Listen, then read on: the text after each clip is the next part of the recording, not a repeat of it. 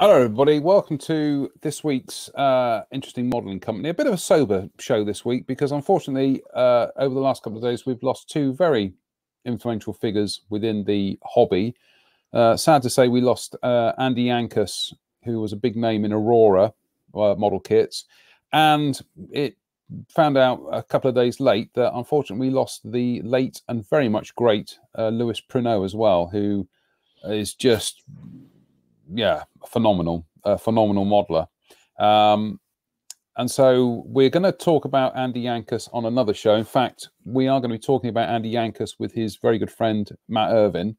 So hopefully we're going to have Matt on the show possibly in the next couple of weeks to talk about Andy and his work that he did with Aurora and just, you know, his influence and his legacy. But tonight we're going to deal with Lewis Pruneau rather. And I'll hand it over to Spencer, because Spencer, you've met him a couple of times. I have met him. Yeah, I was really shocked about this yesterday. I think within the hobby, within the industry, there are a number of people who can be seen as being great. Yeah, in inverted commas, the greats. And Shep Payne was one, who passed away recently. Francois Verlinden, another one. Yeah. Lewis Pruneau, Bob Letterman, two diorama builders from the States, all in that category of great. There are a lot of really good model makers, and there are a lot of very influential model makers. I'm not sure that there's more than a handful currently who are perhaps going to be an indelible stamp on the hobby, and not because of their technical prowess, but what they created that others have followed. I think I'll throw Bill Horan into that mix as well. Bill Horan, yeah, there's another one. Yeah. And it's the way that they kind of started. I know we could mention Miguel, we could mention Danny Zamabid, we could mention lots of other people, all of whom have, you know, in their own way, created a legacy that will be remembered long after they're gone. But these guys are kind of on a different sort of plateau altogether because so many people have been influenced by them. And Lewis Pruneau was 77 years of age, passed away at the weekend, 77. I met him a couple of times at the start of the century when I was over in the States at Francois. And Francois Verlinden and Lewis Pruneau were friends. They'd been friends for a long time. Basically, they'd met I think in the sort of mid-80s as a result of Francois doing the books, and he'd become aware of this guy called Lewis Pruneau, who returned to model making after a break of what seemed like 30 years in 1978. And he decided, after he was shown, according to a video I watched last night, he was shown a B-17 Flying Fortress diorama. He was so taken with it, he went to a model shop and bought a kit, and he put this kit together. He said, in his own words, wasn't very good. Built a diorama around it, wasn't very good, but he was kind of hooked. And then he decided that he would, you know, try and improve his art and his technique. And unlike today, where we've got a lot of social media, we've got a lot of things like we have now that you can watch, you can learn from, and all of that sort of stuff, he kind of taught himself, retaught himself, and got into the local kind of modeling scene. And then he decided that kits weren't entirely for him, so he thought he would build something from scratch 3 years after returning to the hobby after this 30-year break. And he scratch built a 35th scale Dora railgun. That was his first scratch built model, 3 foot long. And he became kind of taken with these big railguns, so he took it around the country and he won a gold medal with it, and it kind of snowballed. A guy came up to him during one of these events and asked him if he would sell it, if he was keen on selling it. He said, "Well, I've only sort of just built it, really, and I'd like to see it to some other shows." And he said, "Okay, well, I'll speak to you about it later." And so he said, so this guy rang him a week later and said, "Look, is that gun for sale? Do you want to sell it?" And Lewis said, "Well, really, not massively." He said, "I'll give you $5 for it."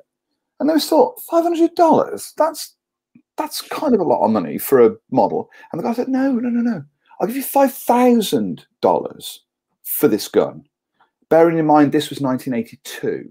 So that'll give you some indication of what that was worth in 1982.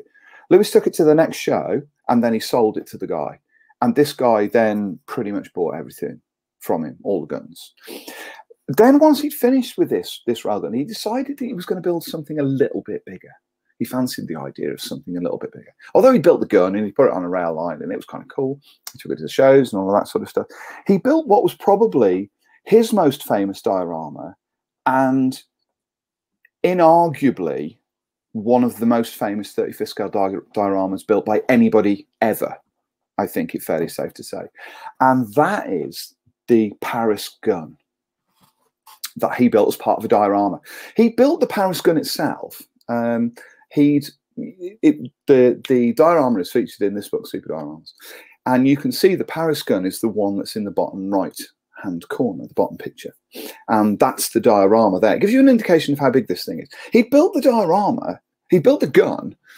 That's the sort of the piece that's towards the back of it with the raised barrel. He sort of built that and he liked it and he thought, that's kind of cool. I've built this Paris gun. I think he found a photograph of it, or a couple of photographs he was sort of taken with it.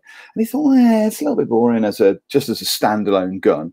What shall I do with it? So he did what had never been seen up until that point. He built a factory diorama around this model, and that's the result of it. There you can see the diorama. And this diorama, was huge in itself. You can see how big it is with Lewis laying on the grass next to it. But it was also hugely expensive. He spent hundreds and hundreds of dollars on Plastruct for this to create the essential shape of the factory. And then he built everything else around it. It took him about a year, I think, to put this thing together. And it became kind of so famous. He took it to all the shows. He won Best in Shows left, right, and centre with this kind of thing. And this particular model just cemented his reputation and put his name absolutely at the forefront of the hobby. And Francois became aware of the diorama. He featured it heavily in the Super Dioramas book, along with another one of Lewis's dioramas of a U-boat being constructed in a sort of an underground pen, and also one of Bob Letterman's dioramas, Legacies, the first Legacies diorama that he did, which shows American troops passing through a French town during the Second World War, which is a massive diorama, which you can see at the top of this. That diorama is something like 4 foot or 5 foot by 5 foot and stands somewhere in the region of about 2.5, 3 foot tall. It's absolutely immense. And Bob and Lewis became friends, and they traveled around the US together, showing off these dioramas. So that was the first kind of thing he did, but it was only really the start. Paris gun was the start of his love affair with these big dioramas, but also his love affair with a lot of of railway guns in particular. He did a lot of railway guns, and we'll come back to another one later on. He did a lot of railway guns, but also you can see that's the U-boat that he built there. He also built a lot of marine subjects as well. A lot of maritime subjects crossed his bench, and he did a lot of ships and a lot of U-boats. This is another one. This one was featured in Verlinden's very first showcase that was published in 1987, and this one is called The Capture of the U-505 sinking U-boat. Again, another very famous set piece by Lewis. Again, completely scratch built.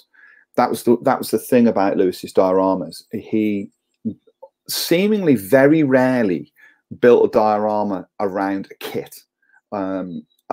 There are some 16th scale dioramas that he used, Verlinden Productions 16th scale vehicles, including a Stug and a Tiger One that he built a diorama around that. But the vast majority of his set pieces were into almost entirely scratch built. He would use proprietary figures, but they were almost always heavily converted. These ones here are conversions of stock figures, but each one is different, and he's converted them to create the stance that he needed. But almost entirely these things were scratch built. Now, the one thing that it's worth thinking about when you start looking into Lewis Pruneau's work, and I hope after you've seen this show, you go off and Google his work, is the speed with which he built these dioramas. We're not talking about a guy who spent 3 years putting together a set piece. He was building these in months. He was putting things together in months, and he had a very broad brushstroke with a lot of this work, in that he wasn't bothered about tiny details. He wasn't bothered about being particularly accurate in terms of the outline of what he was creating. What he was trying to do is create the illusion of a setting, a scene, a piece of machinery, something like that. So when an onlooker saw the diorama in the round, they would go, oh, I know exactly what that is. That's brilliant. If you look at any of his set pieces, sorry, John, I'll stop and just say, if you look at any of his set pieces, they're actually, you can see that they're made with speed, because there aren't fine fixtures and fittings on a lot of them. You'll see this detail is there, but he's quite happy in the same way that filmmakers will create spaceships quickly and your mind will fill in the blanks. That's what happens with his dioramas. You look at them and you go, yeah, I can see that that's a much more complex thing, but it's enough for me to see the way that he's created it. I was just going to say, it was almost a form of modeling impressionism. That's exactly his approach. In fact, as you know, I've been to art exhibitions with. There was one a few years ago in Bath that was a local artist, and you see his paintings, and they honestly look like rainy days in Bath with the lights reflecting on the pavement and everything about them. But when you actually start to go in and look at the details aren't there. It's not, we're not saying that he just threw anything together, but there is a certain thing with these large works that it's all about, as you said just now, is they are on such a scale that actually your brain fills in the details. Details sometimes aren't necessarily there because of the expediency of time and just, you know, the need to get this thing finished. But that's the beauty of it. You are looking at it and you are overwhelmed by the detail, but your brain is actually, like I say, it was like a form of modeling impressionism. It's kind of like trompe l'oeil in a lot of cases. When you're looking at his work, and he built so many of these dioramas. There are dozens of them that you can take a look at. If he'd have not had that approach, he built a 35th scale section of, I think it's USS Missouri in Pearl Harbor. Bombed completely. He built the actual ship. There you can see it. That diorama is 35th. It's enormous, absolutely enormous. So the idea that he could have built something like that and then he could have detailed it in the same way that you would detail a 54mm figure that was a standalone piece would just have been unthinkable. So when you see this kind of thing, it's about the presence of the diorama, about the presence of the scene and the way that it's looked at and around. From what I can gather, and in the short period of time that I spoke to him, he wasn't interested in people looking at small sections of the model and taking those in. These dioramas had to be seen in their entirety, in the same way that you would look at a painting mounted on a wall. He wanted you to see the whole thing, and as a result of that, although they are extraordinarily complex in their creation and the way that they're put out there, sometimes you'll look at them and go, well, that's not quite right. You instinctively, because we're so used to very fine details, you think, oh, that's quite simplified in there. But then what you're doing is that you're looking at a small picture or an enlarged picture of a small section of a much bigger piece. And artwork should never be looked at like that. It shouldn't ever be looked at like that. That's one of the, I think we've talked about this on the show before. I think that's one of the downsides actually to kind of the modern modeling scene, is that you and I, we build things to be looked at in micrometer detail on a big screen. When you see the actual model, you'll see, you know, you'll see this thing, you'll see it like that size, and your eyes will not be able to pick it up unless you put a magnifying glass in front of it or whatever. You're talking to somebody who has just been spending the best part of 2 weeks painting 3 figures, and it's ridiculous because they are not going to be viewed on a 28-inch monitor at 5 times the size. No, absolutely not. And I think, and that's part of the problem that we have now. It's, can you see this painting effect that I've put on something that's 4 mil across? And it was one of the things that I tried to get across last year when I was doing the legacy. It wasn't about recreating small sections, it was about seeing everything in the round. And Lewis was very much of that school. He was very, you know, he would pick an idea out of thin air. One of them is, and we've got a photograph of it, is a river patrol boat from the Vietnam War. I've found photographs of similar boats, but this boat that he's done now is as much his imagination as it is an actual boat that was used during the Vietnam War. And he's sort of taken ideas and he's played with those ideas. But if you put that diorama in front of somebody and say, here you go, they're not going to care about that. They're going to look at it and go, oh, that's fabulous. You know, look at it. It captures the whole sort of essence in the same way that a sketch would, or a painting would capture that essence. And I think Lewis was a genius when it came to doing this kind of thing. And that's why he was so prolific. And Francois once told me that Lewis would work in his basement of his house, and he would just be surrounded by all sorts of detritus, and he'd be surrounded by plastic parts and everything. And he would literally sit there and think, right, well, I need this detail. And within half an hour, it'd be sat in his hand, because he'd be clipping parts off other things that weren't even remotely related to what he needed to build. But by combining those pieces together, all of a sudden he had that detail, and he had something that was usable within the diorama, that people would just go, yeah, actually, oh, I can see what that is. That's kind of cool. And I think as modern 21st century modelers that are steeped in the complexity of the hobby and the complexity of the detail that's now available to us, that is almost so counterintuitive. It's almost difficult to wrap your head around the idea of doing it. And the idea that you would build a model and think, well, yeah, it sort of looks like it, rather than, yeah, I've taken this set of plans and I've reduced this model down from this set of plans so that it's accurate. It's very difficult to wrap your head around that. But he literally didn't care. He didn't care about any of those kind of things. And as a result of that, he created some of the most famous dioramas that, in my opinion, I'm sure in your opinion as well, have ever been made. Well, we've got another one there. This is from one of the Verlinden Way books. I do apologise tonight, folks, that we've literally had to resort to scavenging whatever photographs we can find out there, some of which aren't great quality and some of which we didn't want to kind of you know, steal too much of other people's intellectual property and everything. But yeah, this was another one. This is from one of the Verlinden Way books, and this was one of a railway gun that he did.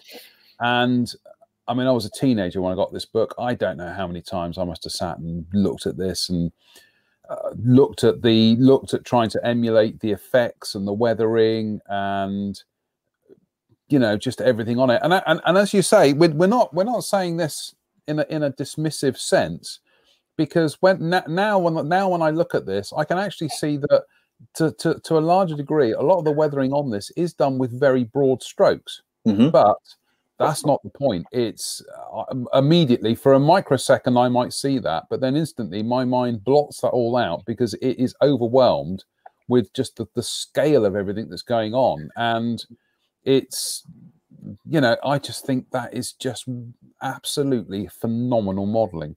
I've got to say, other than Of No Avail, which I replicated last year with the 88 and the Rat House, this is my all-time favourite diorama. This one, this is called Axis Lend-Lease, and it's a depiction of Constance railway station. Obviously, you've got this gun in front of it. I was like you when I got this book. I couldn't get past the idea that I wanted to build this diorama. I've never built this diorama. I still haven't built this diorama, but I've always wanted to build something similar to this. But I have to. You're right what you say about the kind of broad brushstrokes. I guarantee you that model, that railgun, probably was painted and weathered in less than a day.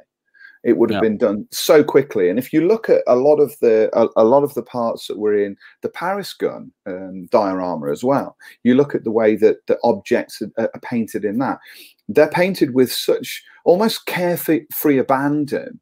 It just sort of makes you smile, and you think, yeah, that's somebody who's gone at that so quickly. He's not even thinking about what he's doing, and you can tell if you look at the photographs of this diorama in particular. You look at the figures and that kind of thing. There's no particular elegance to it, and yet the finished diorama is absolutely superb from start to finish. It's completely sublime, and I honestly cannot tell you how many times I've looked at this thing and just gone, yeah, love that bit, love that bit. I love the way that works. I love the balance of it. I don't know how much I'd be prepared to pay to own this diorama, because it is literally one of I think one of the best things I've ever seen. I love it. I think like Shep Payne and like Francois Verlinden did, and unlike what Amateur Hour here in Amateur Hour from Dudley here was doing, is that when they were doing a lot of their figures for their diorama works, a lot of the time they weren't going down that painterly route that figure painters do. They were going down an expedient route of washes, dry brushing, bang, that's it, next figure, washes, dry brushing. Which I've had to remind myself recently that that technique works. It works, and as much as we all want to master new skills and we all want to paint things, for want of a better phrase, properly, and I use that in a very loose sense, but you know, to follow a proper method, a proper technique, and as you say, Lewis and Shep and Francois were having to do dioramas. So they had to manage their time so efficiently. They were going for effect rather than technique. And if they could go for an effect that bypassed a whole load of technique, they do it. Yes.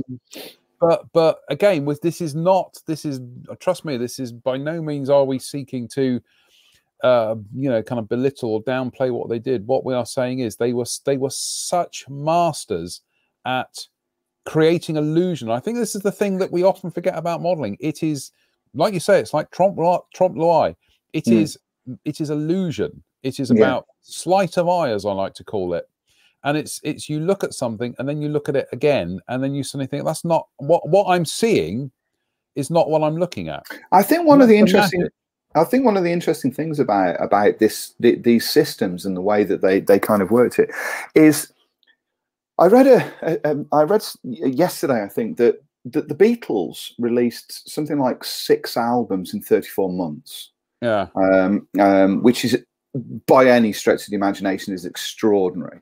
And, you know, and as a result of that, they released some of the greatest music ever listened to. And the reason why they did that was because they had so many ideas. They just want to get in the studio and just get it out there and do all of that kind of thing.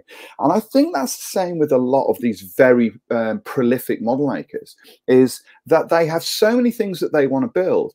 They almost feel a deep sense of resistance to the idea of spending more time than they need to on sort of micromanaging the project. And to them, it's much better. I feel the same way. I think I've got to that, you know, you get to that point where it's like, well, I'm 53 now. How long are these going to work? And so what I kind of think then is, I don't really want to be spending 5 years building a model when I can build 50 models in that same time. Because there's a lot of things out there I'd like to do. I don't really want to concentrate only on one large project for X amount of time. So I've sort of found ways around that, except for yesterday, which was cataclysmically terrible in my workshop.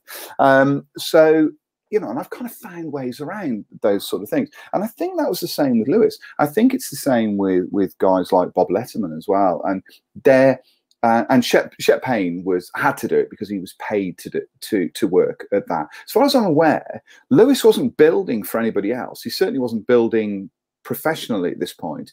These were models for himself, but I think he had so many ideas. It was like, no, I've got to get this down. I've got to sketch this idea out. And rather than him sketching out in 2 dimensions, he was just gluing stuff together. And then at the end of it, he got a model. You know, you look at that.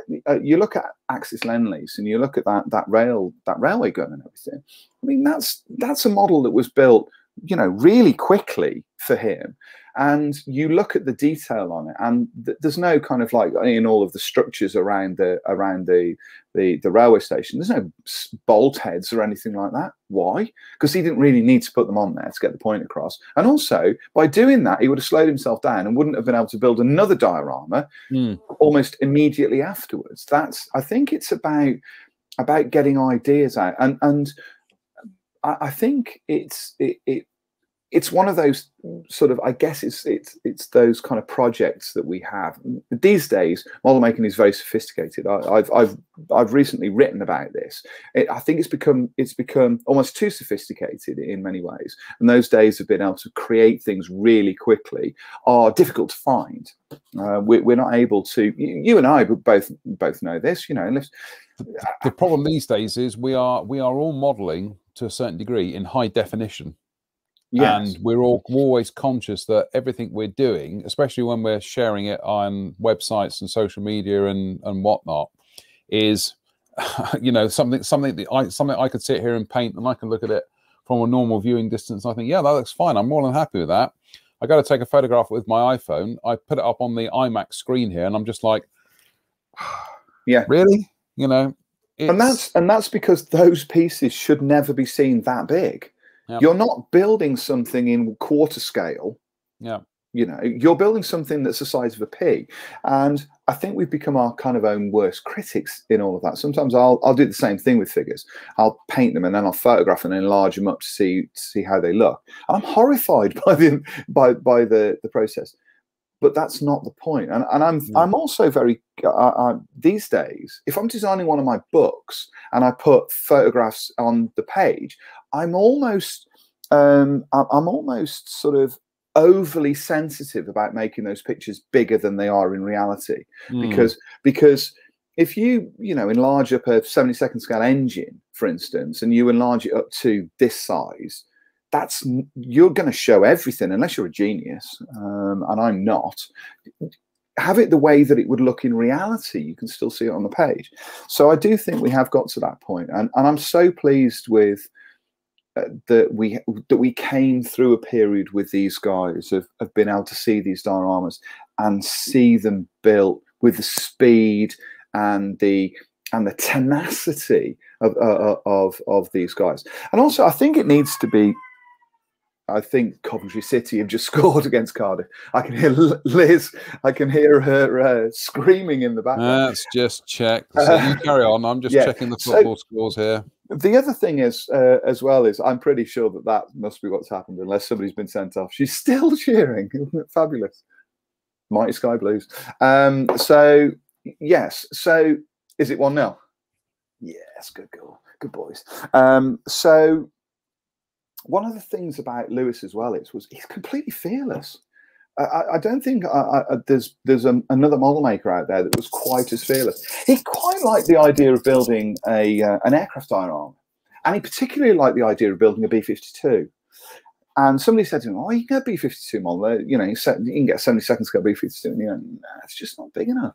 And they said, "Well, you know, what about doing it in 48th?" And he said, "Nah, it's still not big enough." So he built one in 32nd scale.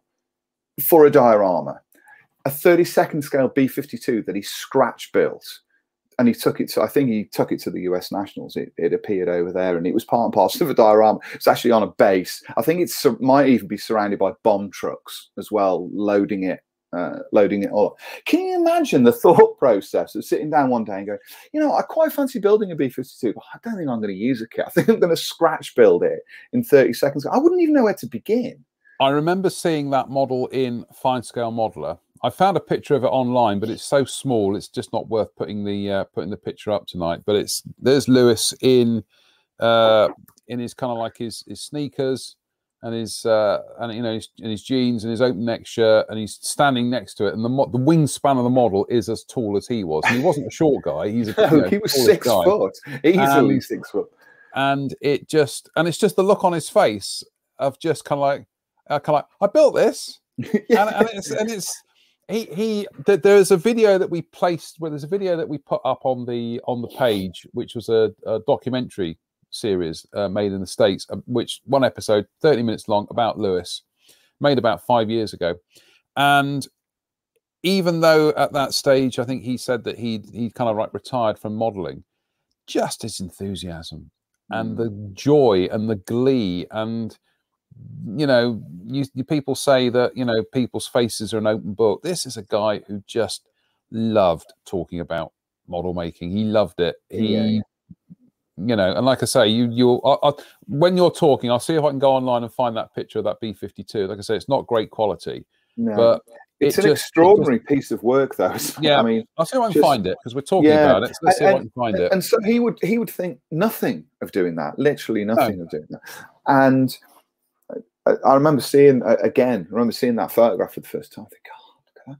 And apart from anything else, it's the sheer amount of material that you need to build something along those lines, and the plans that would be needed and drawn up. But he wasn't interested on that model, as far as I'm aware. He wasn't interested in it being a perfect scale model of a B-52, as long as it captured closely the essence of the real aeroplane. But when you saw it, I would imagine for those people who were lucky enough to see it in the flesh, and I'm pretty sure he took it to the US Nationals, for those people who sort of looked at it and went, it must have been absolutely eye-watering just to see something like that in the flesh. And I think we saw, was it a 48 scale Peacemaker that was at National Championships? Was it 48? That HPH kit. I mean, that was huge as well, wasn't it?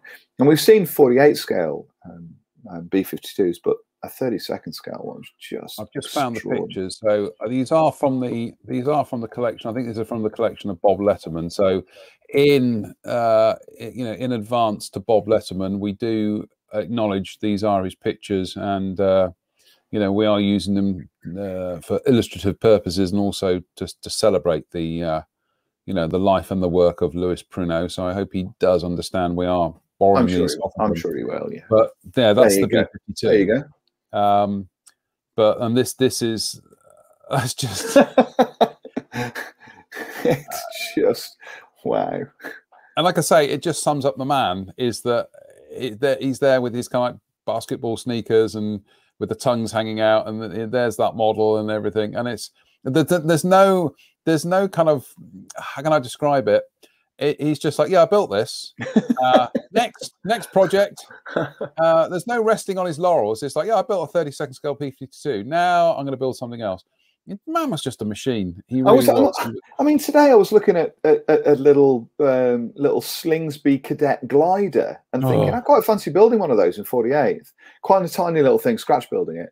And then I thought, I'm not sure if I'll be able to do that. And then this comes along, and I know. Just look at it; it's extraordinary. And what a privilege that we got to see somebody that was able to create stuff like that. I mean, I think I'm sure there are people out there going, well, yeah, but film studios create that sort of stuff all the time and everything. You've got to remember film studios have got this exactly, and also you've got teams, and they've got time sometimes. Exactly, and also they've got trained model makers. Lewis wasn't a trained model maker. He was like the rest of us. He was a hobbyist. He was just somebody that loved sticking bits of plastic together and creating masterpieces. It's sort of fairly simple as that, really. It was just kind of his approach. And certainly, if you get a chance, when we've finished doing this, just go online and Google his work. A lot of his work appeared in Fine Scale Modeler. It appeared in the showcases. This one, Volume 6. If you've got this one, this is the one that's got Constance railway station diorama. This one here. So you can kind of see it. And also, of course, super dioramas, which I've just gone onto Amazon, and rather shamefacedly, I don't have a copy of this. I do now because it's winging its way to me. But I'm going to say to people out there, if you want to get a copy of this book, I did notice today they started shooting up in price. So, oh yeah, really? Get in there early. But yeah, I've. Do you know what this? I've got all the Shep Payne books. I suddenly realized I've got all the Linden ones. I suddenly realized this is probably one of the few iconic modeling books I don't have. Yes, but I will now. It's on its way to me. I think I got this for. I think I paid just about 25 quid for this. Do you know what? That's 25 quid. That's 25 quid's worth of money well spent, because this is just constant inspiration. This is, and also. Yeah, I think having gone through a period recently where I have been trying to build and paint things, especially figures, to 2021 sensibilities. Do you know what? I think the next chance I get to build some figures, I am going right back. I'm going back to my instincts as a teenager, as a young person back in my early 20s. I'm going to go back to painting one how I used to paint them, which is not to get worried about technique. Just go for effect. Just paint it. Put it. Just paint it. Put paint don't on it. overthink it. And that's the problem. I think it's the problem we all have these days, is we do overthink these things to the point that I think we've both had this week. We've finally reached the paint booth and we've just gone, what am I doing? Indeed, changing the subject slightly, I think that's kind of it's an important it's been an important life lesson this week, really. I wrote about it yesterday on my blog, and I wrote a stream of consciousness that took me 20 minutes to write the thick end of 1,000 words. I just had to get it out, all about being in the workshop yesterday and how sort of badly a paint job sort of went south, really, and how we can second guess ourselves a lot of the time. I think that's part of the thing. I think it's important, and I hope you agree with this. I think it's important that we're honest about what we do. Social media can be a great thing for sharing your life with people, but often it's sugar-coated and often it's polished up so that people try and prove that somehow their life is perhaps better than it is, their skills are perhaps better than they are, their work is perhaps better, and they don't make mistakes. And I think that that's a really bad road to go down. And so I'm always really open if something goes wrong. And yesterday it went sideways so quickly, and it to the point where this morning I had to phone up Brett and say, I'm sorry, Brett, but this model isn't going to be finished. I'm going to have to, I'm cutting it loose, because I wasn't satisfied with it. I was chasing it, I was fighting it all the way. And so I had to have a very sort of, you know, I guess, important conversation with him, apologize and say, look, for the first time in a long time, this isn't going to be finished, and I'm not going to hit your deadline. It's as simple as that. But it was an awful mess. It was a terrible mess. Well, I think this is an important thing, and I think this is something that I've probably touched upon in what was formerly your magazine, which is now Brett's magazine, which is that you get people coming into this hobby now, they're seeing perfect models all the time. They're seeing the work of, you know, the great models we have these days, like Miguel Jimenez, like Martin Kovac, like Adam Wilder, David Parker. I could just go on and on and on, listing all these names and whatever. Yeah. What they tend not to see are the projects that didn't work out. The projects where they just went, I can't do anything with this. And it just ends up getting binned. I mean, Martin's quite open about it on his video, on his Night Shift channel, because he said, this is something that I built and I wasn't happy with it. I'm coming back to it again. But yeah, what you never see are the projects where failure turned up, and failure turned up in a grand scale, if you pardon the pun. And people need to understand that if you're working on a project, and I've seen it happen this week with new beginners or inexperienced modelers who've been building things, and they're getting frustrated because things have gone wrong. Yeah, join the club. It happens to everybody. Don't be disillusioned by it, because like a lot, like a lot of us, sometimes things go wrong, and you just have to take a step back, and then eventually you go, actually, I know why that went wrong now. The one thing that I've sort of learned over the years is to know when to stop. And I haven't.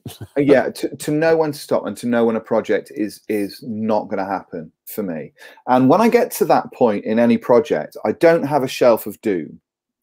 In inverted commas, I don't put anything back in the box. If I've got to that point in a project where I know that it's not going to happen for me, the project gets put in the box gets put in the bin, and I won't finish it.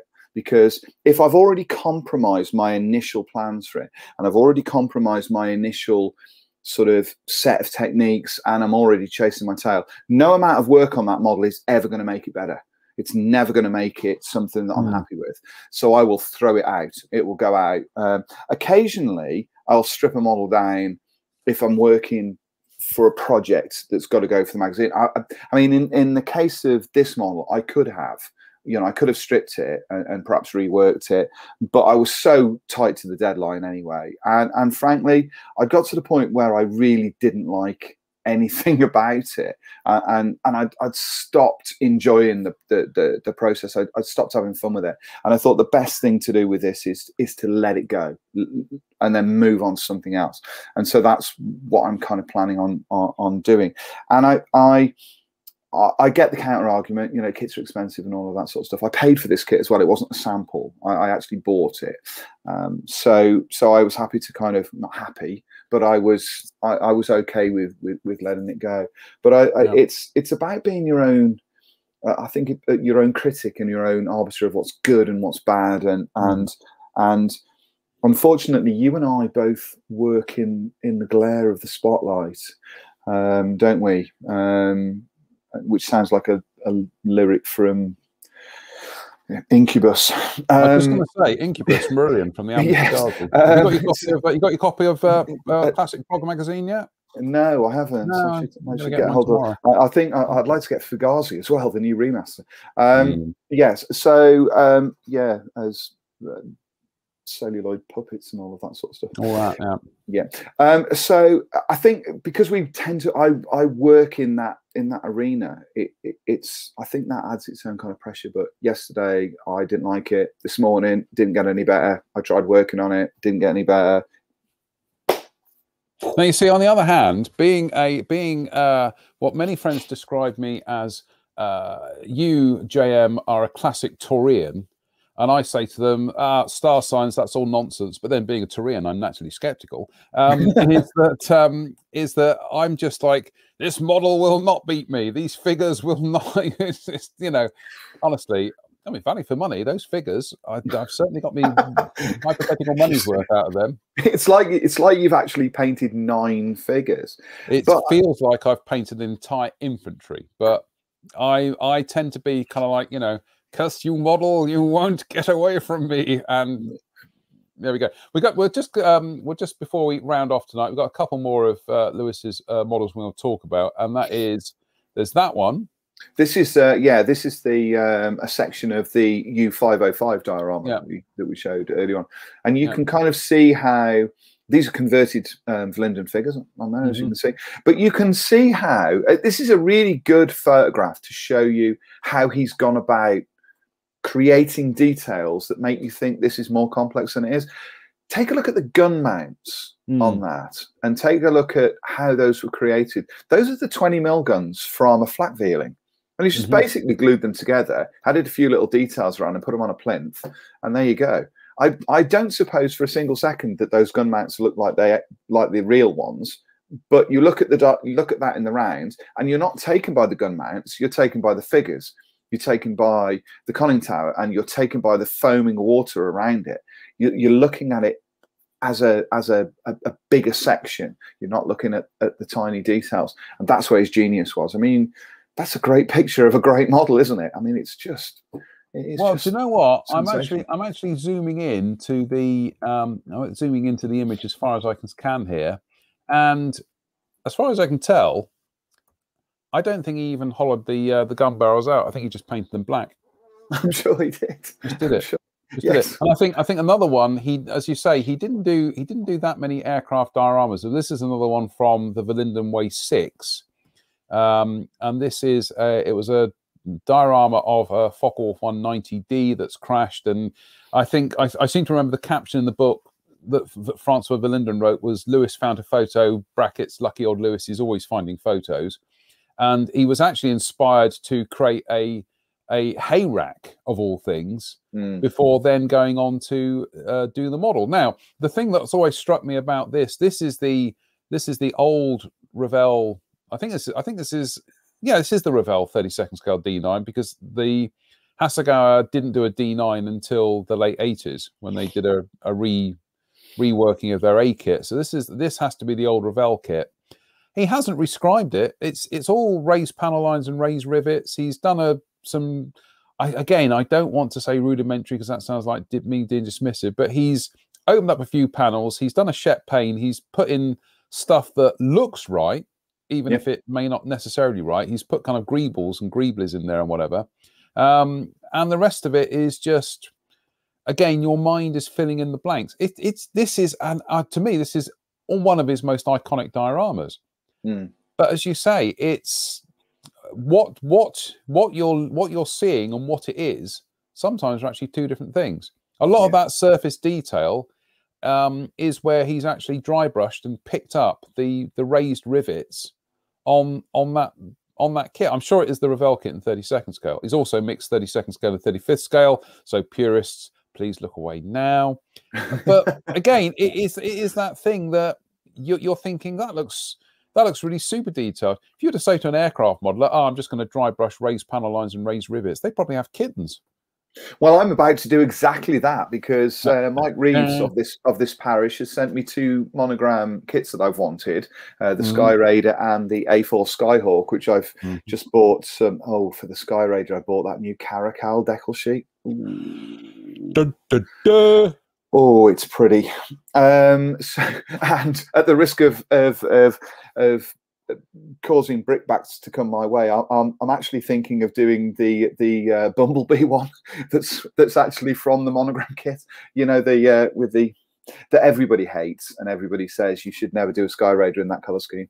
But I kind of think it's iconic on that monogram kit, because that was what it was supplied in. That was one that was featured in On Plastic Wings. Indeed, I'd forgotten all about that. I think you need to follow. I think young Obi Spence, you need to follow the force. I do indeed. So I'm sort of thinking about doing that, just to see how those 2 models look with raised panel lines on them and all of that sort of stuff.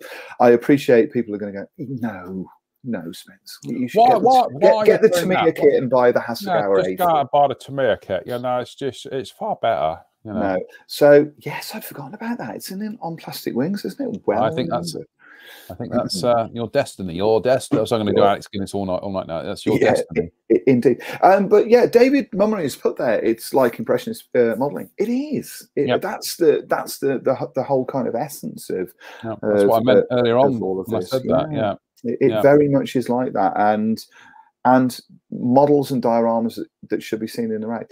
It's interesting that this has kind of come out today, that a number of people, and I've been sort of keeping up with the comments on here, have never heard of this guy until today. And I think Sir Drew of Manton mentioned this in our chat, that I think he was sort of aware of him, but maybe not so much. And I wonder whether or not it's because Lewis wasn't an aircraft modeler. I wonder whether that was the kind of thing, and that if you'd followed Francois's work, you were going to get caught up with Lewis's work, and you were going to get caught up with Bob Letterman's work, because their stuff was going to appear in those books. I wonder whether that was the case, and certainly Lewis isn't as well known in the UK as other modelers, I don't think. But I in no way does that reduce his kind of impact on the hobby. And I think I said this right at the beginning, but Lewis Pruneau's work and what he offered to the modeling world, certainly within that first 20 years of hitting the scene, I think is incalculable, actually, in terms of diorama building.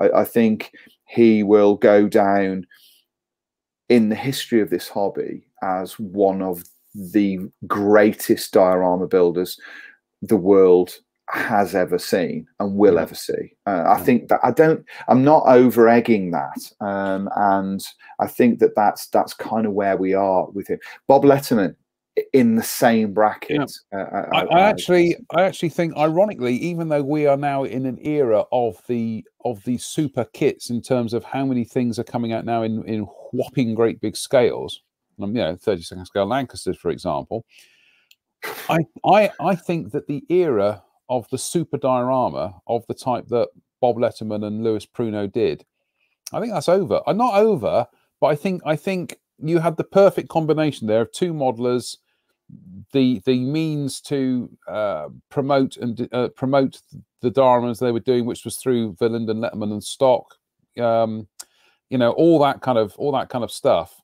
I just think these days to suddenly get that perfect combination, a bit like a band, to suddenly have that perfect combination of people and place and zeitgeist and everything, I think you will still see people doing largest dioramas, but I hope people prove me wrong. But I think that era of people who went out and all they built was the super diorama. They just built these monumental, epic, widescreen models. I think that's perhaps an era, and an era where if you wanted to build them, you had to scratch build them. I think that a lot of that's gone now. Yeah, I mean, there's certainly there are people still out there doing that. Phil Stachinskis has been doing some big dioramas as well, and I think he's still at some point planning a huge railway diorama that he's been working on for some time. So, no rolling stock and all that kind of stuff. Certainly, yeah, I think it takes a degree of kind of tenacity. I used that word earlier on. I pulled out last year the Italeri Vosper motor torpedo boat, and I put it on my desk and said, I'm going to do something around this. And in fact, I spoke to my good friend Ian McGonigal about this, and said that this is what I was going to do, and build like a wharf side and all of those kind of things.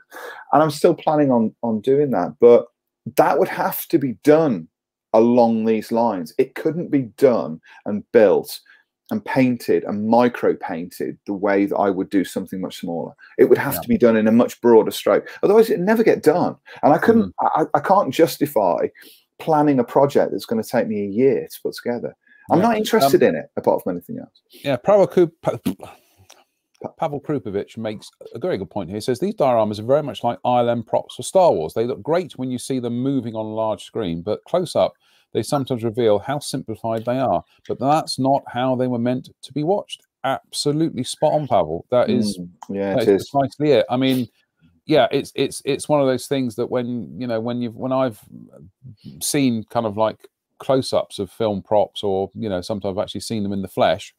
Apart from with ILM, it's how many times R2D2 figures end up on models here, there, and everywhere. We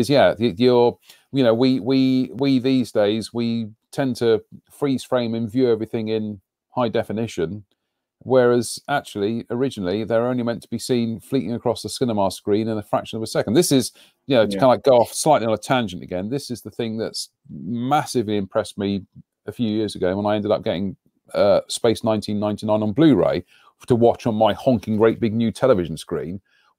This was a show that was made beyond the realms of tiny little color televisions or black and white televisions in the 70s. The amount of care and attention to detail that went into everything on that show, from the models to the sets to the props and everything, it's cinema quality, and yet it was beyond what would have been appreciated on a television screen. But yeah, I think we, you could take one of Lewis's big models, or even Bob Letterman's, or even Son of Francois stuff, and you could sit there and you could go, isn't that fantastic? I've exquisitely chipped and painted and weathered this rusty bucket, and it's like, fantastic. You still got the rest of the diorama to do. Yeah, exactly. There has to be a certain amount of craft that goes into it, whereby you go, is it creating the impression I'm looking for? Yeah, right, bang, move on to the next one. And, in many respects, that is actually an incredible skill to master. It is, and Pavel makes a really good point about that. I was at the Uzvar Hazy Center, Smithsonian in Washington, only there for a couple of hours, but just as part of a layover when I was last in the States. And in there, they've got in a glass display case, they've got the mothership miniature from Close Encounters. It's got to be one of the worst models I've ever seen in my life. It's absolutely terrible from start to finish. It's very small as well, isn't it? Yeah, it's not very big, but it is so rough. You look at it and you go, that is just awful. And then you realize how long it's on the screen and it's in darkness and you don't see any of that detail. So you can see what it was made for. But if you look at, there's a Star Wars book that came out recently. I think it's called Sculpting the Galaxy. It's a coffee table book. It's brilliant. And I was flicking through that, and there's lots of close-ups of the models from Star Wars in there, and the painting and all of that kind of stuff. Terrible in places, really rough. But then they were building X-wings for, in a day or so to get them onto the screen. Martin Bauer tells a story of how he was asked to build a refinery model for Alien. They built the big one. Oh, Alien, yeah, for Alien. Built the big one. They built an intermediate one, but they needed a little tiny one for a distant shot. Yeah. And I think Ridley Scott came in and said, "We need one of these models. Can you build one?" Had 2 hours to build the refinery model. And this, and he just sat there and just quickly put it all together and sprayed it and handed it over, and that was what was in there. There was no sort of idea that it was going to look anything decent on the screen. We forget that some things are done for a reason. Yeah, the only I know we've drifted off again. That's a surprise. The only model I've ever come across, and this is purely from photographs, but it's from people who've seen the real thing. The only model I've ever come across which looked as good in the flesh as it did on the screen, for the simple reason that a periscope camera was literally a couple of centimeters away from it, was the Refit Enterprise from Star Trek the Motion Picture. Because the guy who did that Aztec paint scheme on it, and it is a layered series of pearlescent paints which give you this fabulous surface texture, and the point there was that model wasn't weathered. It didn't have greeblies to add detail. The paint finish gave this impression of scale.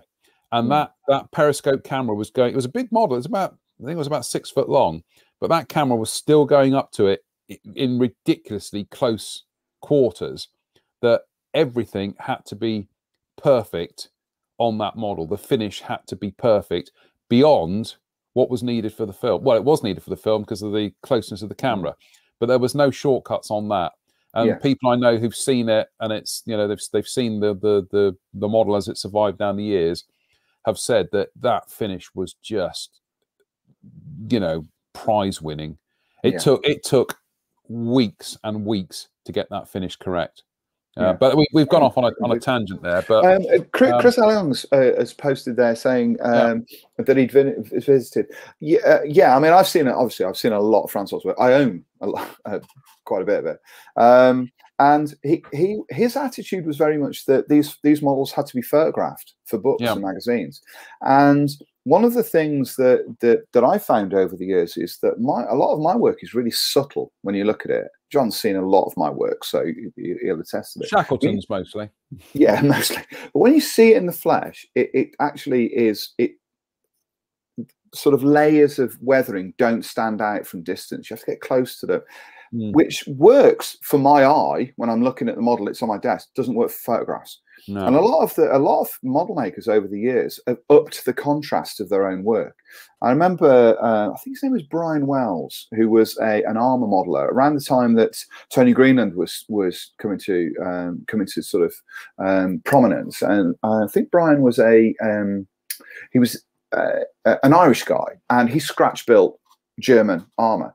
And I remember asking him about that because his models were very contrasty, and he said, "I need them to look that way on the page. He says, and when I photographed it and they've printed it, everything gets flattened completely. He says, and those effects will not show up unless I over accentuate them. He said, that's why they look like that. They're not to be looked at in the flesh.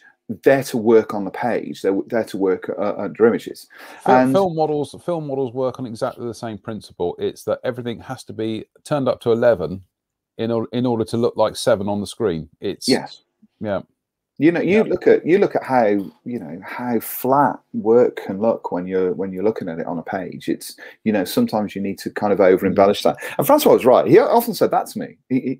What Chris has said there, he said the same thing to me. He said, I'm not selling models. I'm selling, you know, I'm selling accessories. I want people to look at it and go, yeah, that works for me. That's how.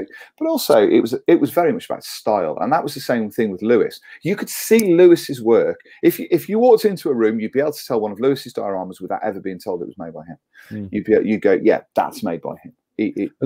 There's a very similar technique in music and in music production, which actually manifested itself 20 odd years ago in a horrible way with the Rush album Vapor Trails, which is to do with compression. And compression is very good because compression adds a certain amount of dynamism to the sound, and it suddenly makes things sparkle, and it makes certain regions kind of like, you know, it adds drama, and it adds kind of oomph to it. But the problem is sometimes it can absolutely ruin a master recording. And I know through messing around with music software that I can take things that I recorded, and as soon as I start messing around with compression, I think that's great. As soon as I go back to the actual master recording, it's almost ruined because it's kind of like it's put such a heavy wash in and such a heavy dry brush that's it. It's gone. You've lost it. Which is why you always make duplicates. But yeah, it's kind of weird though, isn't it? That dry brushing idea is weird, and I think maybe at some point in the future we may come back to this, and I'll sort of suggest this as a topic of conversation. I think we may have touched on this last year. I follow a huge number of artists on Instagram and on Twitter who paint Games Workshop figures. And Forge World figures, and I love the style of what they do. Everything is massively over accentuated, and yet when I look at it, I go, God, that looks great. That looks fantastic. Could you get away with that with a piece of armor? Absolutely not, because your mind instinctively says this is fantasy. Instinctively says, and yet today, when I was painting the interior of a model that I'm working on at the moment, I used some of those highlighting ideas from Games Workshop and looked at it and thought, that looks pretty good. That looks okay. Will I use it on the rest of the vehicle, on the outside of it? Probably not. But inside, where I needed that accentuation. So I think that's an important technique and an important idea that modelers should hold on to. Sometimes you need to overly boost something. It's why modelers don't paint the interiors of black cockpits black. Paint them in dark grey, because the shadow will then bring everything down to the level it needs to be.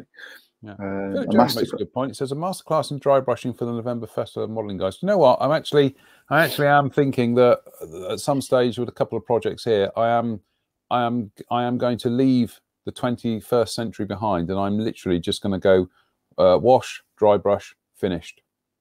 That's it. You know, therein lies madness. You don't want to be doing that. I would never build models like that. Yeah. And Lars Jensen says, a most interesting conversation. Thank you for bringing light on art of creating a perfect illusion that catches our imagination. Well, honestly, Lewis takes all the credit for that, because he was just the master. He was just a master, a genius. And, you know, without lapsing into cliches, this hobby is infinitely poorer that he's no longer around. In fact, if you were ever to write a book about Lewis Pruneau, A Perfect Illusion would be a fabulous title. Yeah, A Perfect Illusion. That captures everything that you need to know about him. I think that's absolutely the title for that. Right. Before we go then, just a little bit of housekeeping here. And this is it. This is the moment I commit. Unfortunately, there won't be an interesting modelling show on Sunday. And that's for very good reason, because, here he goes, he's diving off the deep end here. I should be coming back from We Have Ways Fest because I should be there on the Saturday and the Sunday doing some modelling demos. Now, I know I said we're not going to do Telford. I have been assured that this will be as safe as it possibly can be, and also with the proviso that if I'm not entirely comfortable, I can kind of like don't have to do it.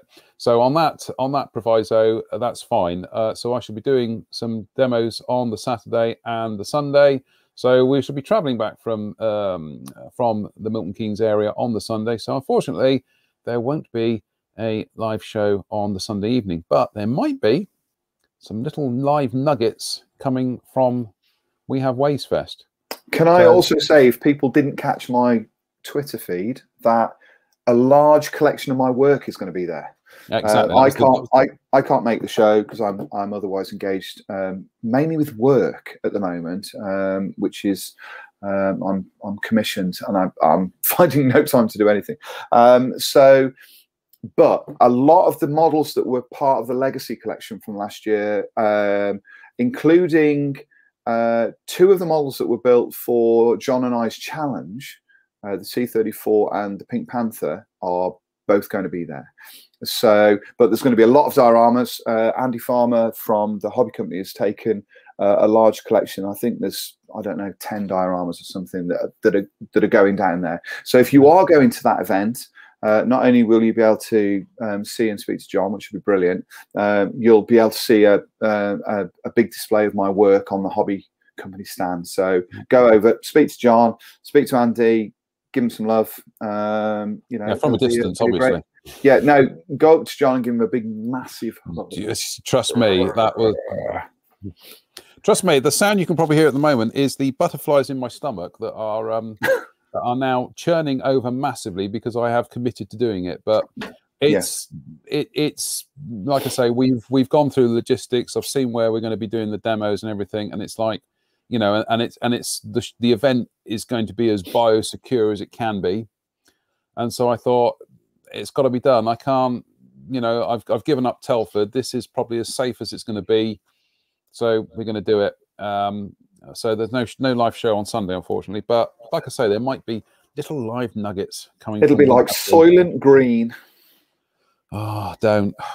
Plus, I haven't really had anything to eat today.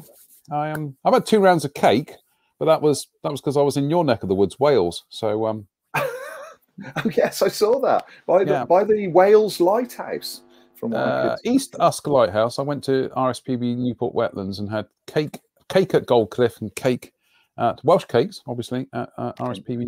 So anyway, long story short, no show on Sunday, but blah, blah, blah, blah, blah. Anyway.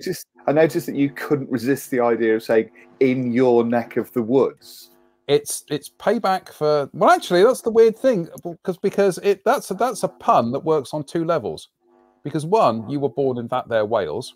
In that there Wales, yeah, indeed. But also, I was in Newport. Indeed. Maybe we kind of need to extend this, because you're not doing a show on Sunday, and do what Pavel's just said, and just very quickly discuss those 2 announcements, one from today and one from yesterday. Perhaps we ought to just quickly go through that. We've got 5-10 minutes. Yeah, we're fine. Just go through that. Yes, there have been 2 major announcements over the last couple of days, which have hit the kind of the newsstands. The first one of those was yesterday, and that is that Kotara from New Zealand, who are the company that sprung out of the ashes of Wingnut Wings, have announced that their very first kit will be a 32nd scale Spitfire Mark 1A, a late version of that. I sent a couple of messages to Richard Alexander this morning to ask about this kit. This kit's due for release.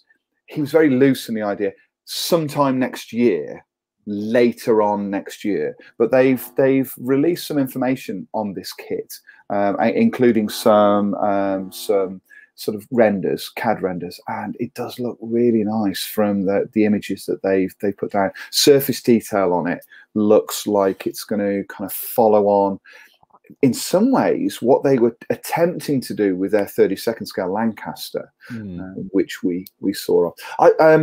There's been much discussion on this, and I noticed that the Interesting Modelling Company got involved in discussions on this with the "oh no, not another Spitfire." You know, that was done with a huge dose of irony because well, let's put it this way, that was done with a huge dose of irony because, as I subsequently pointed out in response, that this is a fledgling company that needs to get out there and it needs to have a hit single on its hands first time round. You ain't going to go wrong with a 32nd scale Spitfire Mark 1. And like I say, people are going to be, they're going to be, Pete, not another Spitfire. No, they need to have a hit. And this guarantees ka-ching money, because it's a business. It's not a service to modelers, it's a business. No. And the other thing as well is, it was then pointed out to them that the last time a 32nd scale Mark 1 Spitfire hit the stands was 1967. So there hasn't been a Mark 1 since then. We've had Mark 2s, Revell issued their Mark 2. We've had Mark 5s and that kind of thing. Didn't Hasegawa in the late 80s did one of their limited repops of their Mark 5 into a Mark 1? It's possible. But that's not sure about that. The point is there has been a chasm between a decent 32nd scale Battle of Britain era Mark 1. I think, and I think what we're gonna see with this kit is we're gonna see something akin to a kind of a Tamiya rendering of the Mark 1 Spitfire.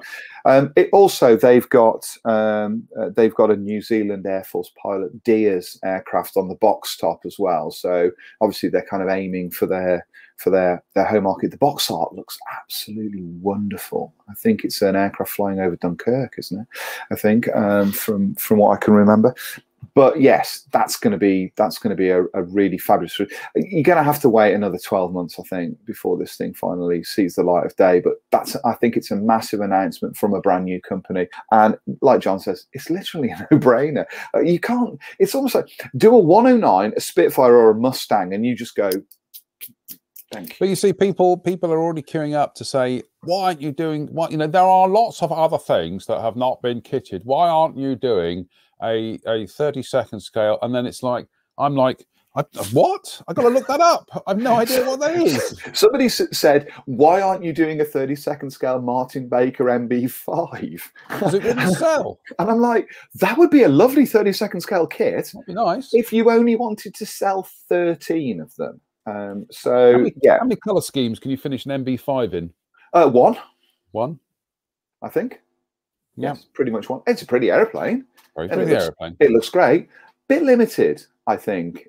Best looking Mustang ever built. Yeah, let's do a 32nd scale A9A. Let's do that. Oh, actually, let's do a 32nd scale A9. That would be pretty fabulous as well. Was that the thing that the A10 beat? Yeah, the thing that looks like a frog foot, or the frog foot looks like an A9. And then we have another announcement that came out today, didn't we? Which has been much anticipated. The mystery Tamiya kit. The mystery Tamiya kit. And Tamiya have finally announced their next 35th scale kit will be the glorious M18 Hellcat, which we absolutely adore in these parts. And if the reaction to the M18 is anything to go by, Tamiya are going to sell 63 million of these kits in the first week of sales. It just looks fabulous. They've put some quite a lot of photographs of this thing up online, so you can kind of see what it looks like, and it's got a figure with it and everything. Not a very big vehicle, the M18. Quite compact, but it's a very important type. And as Bruce Culver said today as well, you could also do a slightly different version, the prototype, I think, that's got the different 90mm turret on it from an M36, I think, if my memory serves me correctly.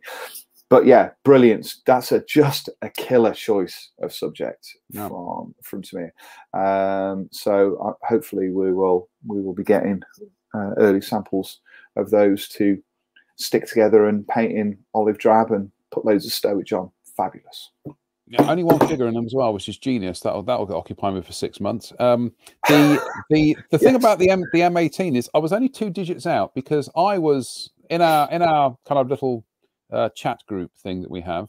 I actually predicted that I thought it was actually going to be an M16 half track, because their half tracks have not been around for ages now. No. And I wondered whether or not perhaps the tooling has given up the ghost. You don't know. It was one of those things that I thought, no, I think it's going to be a brand new 35th scale white half track series. But M16, M18, 2 digits out. I think that's pretty good going by my reckoning. That's pretty good on the model making lottery. I think not too bad. But I think it's a really good choice, isn't it? It's great. No, fabulous choices, and yeah. Again, not bad for a dying hobby, but there you go. Yeah, and we've already had 2 35th scale injection molded kits of the M18, one from AFE Club, one from Academy, which is now in an Airfix box. Both of which have got dimensional inaccuracies. I've built both of them as well over the years. Don't know where they ended up. Never built one. Yeah, really, really nice. So cannot wait to get my hands on I cannot wait. I cannot wait for the first comment that I see, which when somebody hears that Tamiya are doing a 35th scale Hellcat, that they'll go, why aren't they doing it in 32nd scale like the rest of our aircraft? Yes, indeed. And I have to say, and I'll put this out there, along with the Comet, British Comet, the M18 is the best looking vehicle of the Second World War. And I include the Jag Panther in that, which would be 3rd. I'm still too terrified from having committed myself to doing this show this weekend to argue, so we'll leave it at that. Maybe that's just because you've not eaten and you've only had cake. No, it's honestly, I'll be fine. I'll be fine. Yeah, I'm sure it'll be fine. It'll be perfect. Anyway, you don't seem overly convinced. As somebody that at the very first football match of the season at the Coventry Building Society Arena a couple of weeks ago, had a 2-seat gap between himself and the next person along who wasn't part of our group. When Coventry City scored, he gave me a hug and kissed me twice. I'm not entirely sure that I'm overly kind of concerned these days, because I just think. Let's just say, we'll end this on end this today with a little bit of a life lesson, I think, as well. Somebody who kind of like, quite frankly, has made a lifelong career of managing anxiety in one form or another, placing oneself in situations where you are having to confront things that kind of like are the cause of those anxieties. Going out today, this is the thing that swung it for me in the end. Was I drove over with a friend of mine to Newport today, and it was 2 things, two stories to do with Newport, 2 stories to do with bridges. First one is, for the life of me, I could not drive over the Severn Bridge for years, because it just threw me completely. Just the height, just vertigo, everything. I can drive over it as a passenger, can't drive over it in the car. 2 years ago, drove over it, and bit by bit got used to it. I quite enjoy driving across it now, and the old Severn Bridge, quite enjoy it. So again, something that it put a block on me going somewhere. I confronted it. Now I can do it. The second thing was the Transporter Bridge in Newport, which I did a year ago, which is that huge thing you can walk across the top of it on the open gantry, on the open mesh gantry, where you look down, you can see the River Usk 300 feet below you. I had to do it. Terrified me. Week later, I did it again. So I thought today, I can't put off not doing this show because I'm building up these invisible anxieties and things that, catastrophizing, for want of a better phrase. And I thought, you know what? You just got to do it. Come with me to the football. It will kill any anxiety you have over being out there amongst people. I need some food.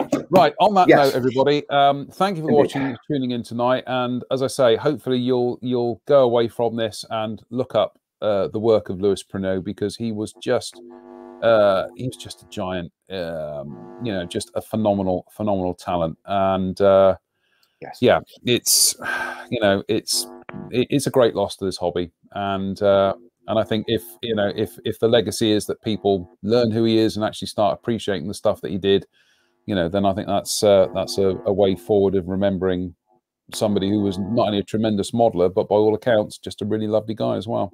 Yeah, absolutely. So on that note, just to say thank you for watching. As always, look after yourselves, stay out of trouble. We won't be back Sunday, but we might be back in small parcels on Sunday. So until then, we'll see you very, very soon. Take care of yourselves.